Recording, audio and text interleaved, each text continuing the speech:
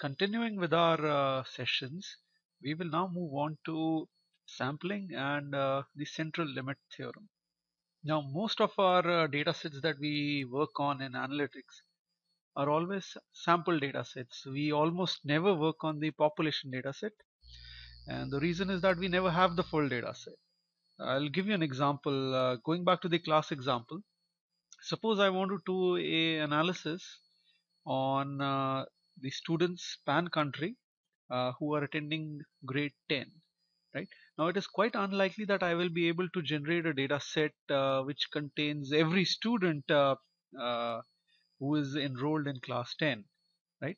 But what we can do is we can always generate a sample of students who are in attending grade 10 and do some analysis on this. For example, if I want to figure out what is the average age or the average height or the average weight of students enrolled in class 10, I can always take a sample of, let's say, 50, 100, 200, 300 students. It's quite unlikely that I will be able to access the medical records of hundreds of thousands of students who might be enrolled in that particular grade, right? So we're always working with samples, and there are multiple methods of sampling. The most important method is the SRS, or the simple random sample. In a simple random sample, every element in the population has an equal probability of being included in that sample, i.e., a sample with no bias. For example, if the population contains 100,000 students, then each and every individual or every student in that 100,000 population has an equal chance of being selected in a sample. For example, if I'm going to extract a sample of 100 students, right, from the sample of 100,000, right, then in this case every student in the population will have an equal chance of being selected for that particular sample. So that's a simple random sample, a sample with no bias. For example, now if I select students who are only attending, let's say, urban schools rather than rural schools, in this case a student who is attending a rural school has less likely of a chance being selected as compared to an urban student. So that's not a simple random sample, that's a biased sample. Okay, so a simple random sample, I'll reiterate, is a sample in which every observation in the population has an equal chance of being selected as any other observation. The probability of being selected for a sample may be small for each observation, but it is equally small for every other observation. So no observation should have a higher probability of being selected. That is known as a simple random sample.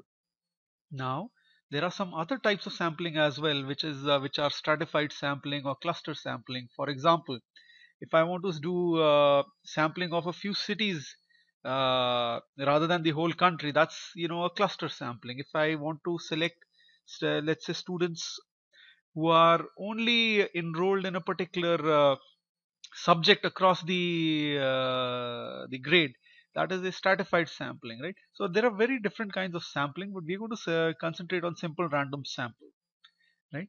Now, coming to the central limit theorem, right? The central limit theorem works on simple random samples, and it is a very, very elegant theorem. Everything that we're going to do from now on is going to be basis the central limit theorem. So this is a very important theorem in statistics as well as in analytics. What does the central limit theorem say? A central limit theorem, as per the textbook definition, says a distribution with a mean mu and variance sigma square. The sampling distribution of the mean approaches a normal distribution with mean mu and variance sigma square by n as n the sample size increases, right? Now this particular text, I'm not a very big fan of this text. It is very difficult to understand what this actually means. So I'm going to break down a central limit theorem into a very simple series of steps, right? So we're going to go to the whiteboard, and I'm going to assume that I have a sample over here. Let's say this is our sample, or this is the population, sorry. So this is the population of, let's say, class 10 students, right? This population is too big to be analyzed for us, right? What that I can do is I can extract simple random samples from this. So extract simple random sample. So I'm going to call simple random sample as SRS. right? And I extract a series of SRSs or series of simple random samples, a series, let's say. By series, I mean I extract sample, let's say S1, then I extract sample S2, then I extract sample S3, all the way till, let's say, Sn. So I extract n number of samples from the population, and each sample has a sample size. Let's say the sample size is 20 students, right? So I have now got it. Let me just make that again.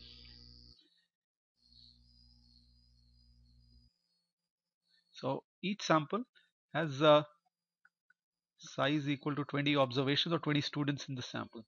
So I have a data set of multiple samples now, right? And for each sample, I've got the sample mean, or what is the mean age or the mean weight or whatever is the measurement that I want to do the analysis for class 10 students on. Now what the central limit theorem tells me is that if I measure the mean of each of the samples, for sample S1 I call this as mu1, for sample S2 I get mean mu2, for sample S3 I get mean mu3, all the way to for sample Sn I get the mean mun, right? So if this is the sample mean variable x over here, now what the central limit theorem essentially is telling me is that irrespective of the fact whether the population of the student the population of the student follows a normal distribution or not, the sampling distribution or the sample means of all the samples that I've extracted, so this variable mu1 mu2 mu3 all the way till mun, this variable will follow a perfect normal distribution, right? So the mean of these variables, mean of this variable, let me call that as the mu over here. Again, mean of this variable will approach the population mean, right? And the standard deviation of this variable itself, which is the standard deviation, is the standard error of the mean. So this is the standard error. Now, why is this important? Two things, right? First, whether the population follows a normal distribution or not, right? The various samples that I extract, the mean of those samples, if I call that a variable, this variable, which is the sampling distribution, will always follow a normal distribution. So this is a normal distribution. And since we know the properties of a normal distribution very well, right? Using this normal distribution, we can then estimate the mean of the population. Why so? Because the central limit theorem again tells us that this variable will follow a normal distribution. The mean of this variable will start to approach the population mean. So if I calculate this variable mu1, mu2, mu3 all the way till mun, and I calculate the average of this whole variable, which I call it as mu, right? This mu is now approaching the population mean, and the standard deviation of this variable is the standard error for this population mean estimate, i.e. I can estimate what is the probability that the population mean lies between x1 and x2 or mu1 or mu2 by looking at the standard deviation of these samples. What this allows us to do, this allows us to make estimates of population using samples, and this is very important, right? So I can extract a series of samples, and using those samples, right, I can now make some estimates regarding the population. Why so? Because the central limit theorem tells us that the number of samples that I extract, for each sample, if I calculate the mean or the measurement that I want to, this variable will follow the normal distribution, right? And since it follows the normal distribution, I can apply the formulas, or I can say within one standard deviation or half a standard deviation or two standard deviation, what is the area under the curve, and the mean of these variables will start approaching the population mean. Okay, so moving on. So mean of the samples starts approaching the population mean as the number of samples increase. Why is that? Well, as we increase the number of samples, almost a greater proportion of the population gets involved or included in our analysis, and as that happens, obviously any inference that we measure on that sample becomes even more accurate when applied to the population. So that's basic logic. However, the standard deviation between sample means is the standard error of the mean. This also decreases as the number of samples increase. Why? Because as the number of samples increase, we get more and more precise information regarding the population that we have. So let's try another thought experiment over this case. Let's say I have a population, again a population with a random distribution which may or may not be normal, right? And I want to estimate the mean of this population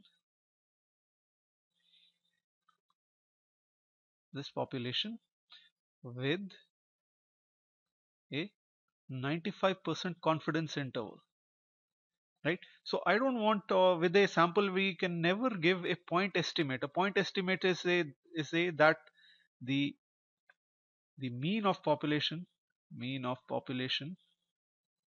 is say 20. That's a point estimate, right?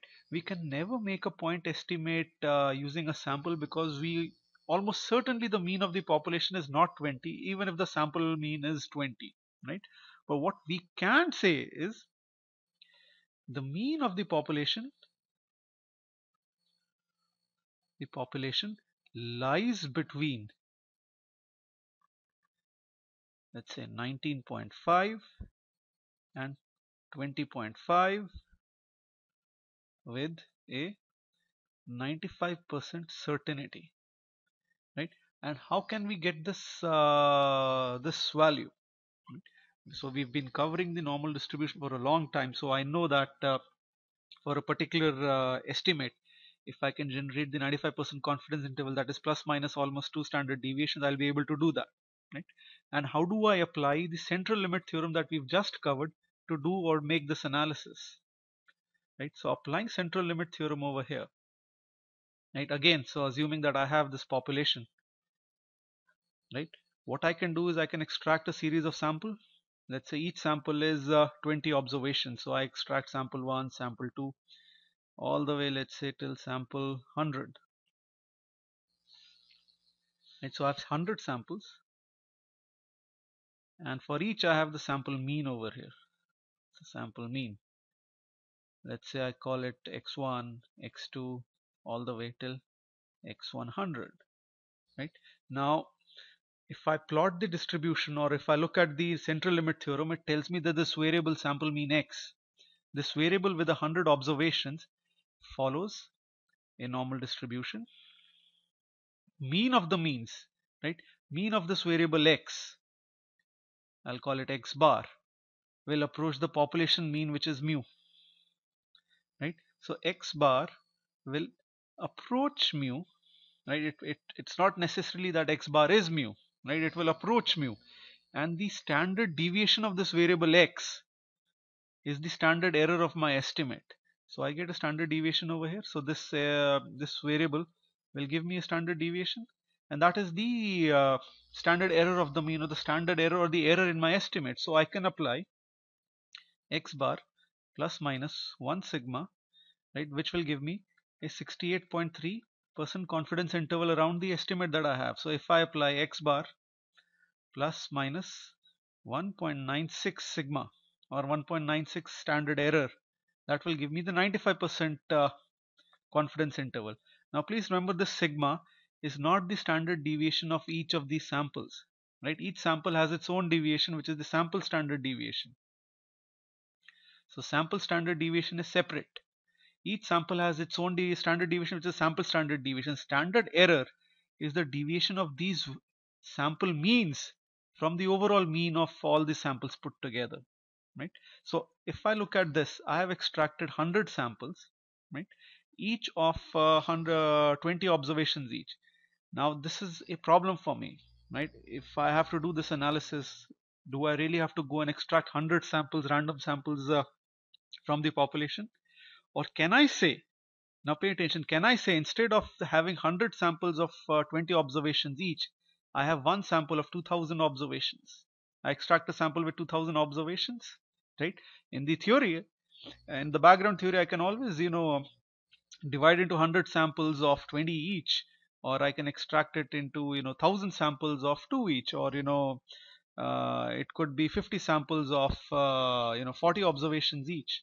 It doesn't matter. Even if I have one sample, right, I can still apply the central limit theorem by hypothetically in the background assuming it is made up of a number of samples put together. Therefore, the mean of the sample of 2000, which is x bar, right, and the standard deviation of this sample, right, how do I extract the standard error? The standard error is the standard deviation of the sample means, right. There's a formula to extract the standard error from sample standard deviation, which says the standard error of the mean is the sample standard deviation divided by under root of n, right. This will start approaching the standard error. So in this case, right, if I have a sample of 2000, right, and I extract a sample standard deviation, right, and divided by the under root of 2000, this will give me the standard error. So instead of extracting multiple samples, I can extract one big sample and hypothetically in the background assume that that big sample is made up of multiple small samples, and then apply the central limit theorem. It is logically one and the same thing. Whether I extract a number of samples or whether I extract only one sample, the central limit theorem will still hold true, right? And again, I'll reiterate what is the central limit theorem. Central limit theorem states, irrespective what is the distribution of the population, it may or may not be normally distributed. If I extract a series of samples from this population, and for each of the samples I plot the sample mean, right, then the sample means will follow a normal distribution where the mean of the sample means will begin to approach the population mean, and the standard deviation of the sample mean is the standard error in my population mean estimate.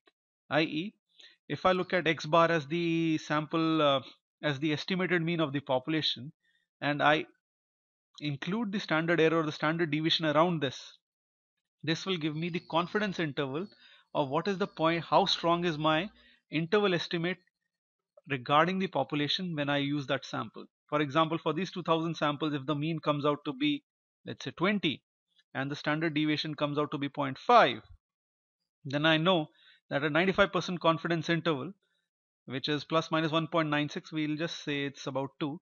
Therefore, 20 plus minus 2 will give me a 95% confidence interval. That means that the plus minus 1, if it's 0.5, if the standard error is 0.5, therefore plus minus 2 standard deviation is 1.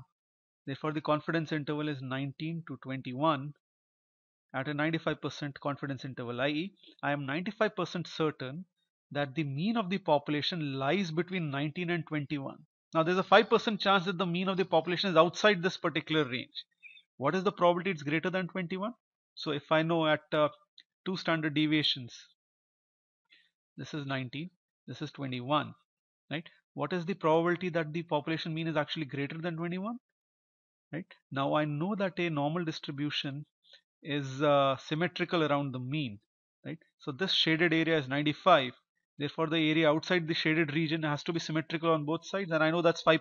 So this gives me 2.5% on each side. Right? So I can also make claims like there's a 2.5% chance that the mean of the population is greater than 21, and a 2.5% chance that the mean of the population is less than 19, and a 95% chance that the mean of the population lies between 19 and 21. And that is the elegance of the central limit theorem. Now, if there are any doubts regarding central limit theorem, I suggest going through this chapter once more and going through the text of the central limit theorem also. While this text is highly difficult to understand, please refer to the points in the lecture where I talk about the central limit theorem in simpler terms. Because after this now, we're going to start using the confidence intervals, and we're going to move on to hypothesis testing, which is highly dependent on the central limit theorem.